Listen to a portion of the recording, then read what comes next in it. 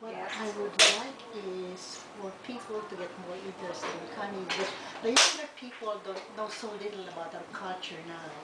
You know, all they are now so high tech that they don't know what is our history.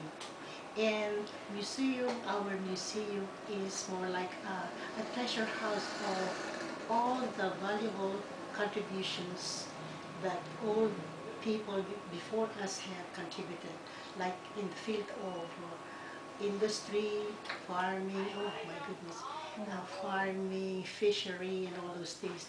No, those kids don't know those anymore. They only know the cell phones and computers. They don't know how farming is done. They don't know the value of the carabaos. They don't know what is done in the farming. They don't know those things anymore. If you take them around here, very few of them have seen those things. You know. So that's what we are trying to do, is to bring back the old culture, preserve it, and so that our younger people can learn from them.